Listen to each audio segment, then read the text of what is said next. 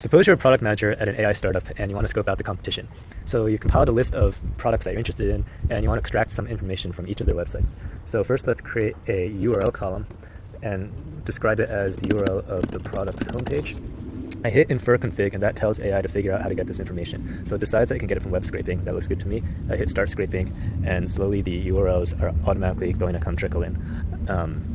My friend Dina is going to come in here and add another column just to demonstrate the real-time collaboration feature. It looks like she is adding a tagline, which is a short description of the product. While she's doing that, I'll grab the logo.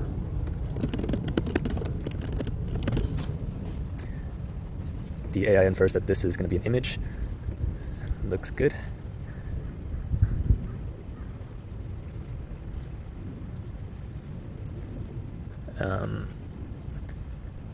And then, okay, so now let's say I want to know how worried I should be about each of these companies based on how much funding and traction they have. I know I can grab that data from Crunchbase, so I'm going to add some more columns for that, and I'll fast forward through it.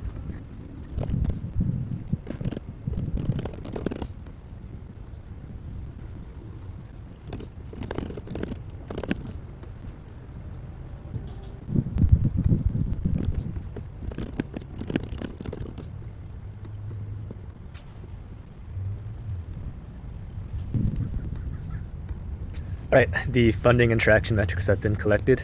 Lastly, I want AI to tell me how important each of these companies is. So I'm going to add a final column called notability score. And this one is going to require some prompting. So I'm going to say a rating from 1 to 10 of how notable the product is based on how much funding and traction it has. AI is going to figure out that this is a number that can be derived from the funding and traction columns. I hit generate, and it should output. There we go.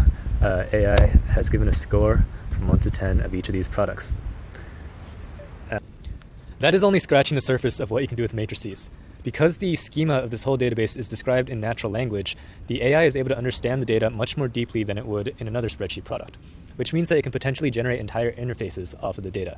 For example, this gallery view of all the products that we just scraped.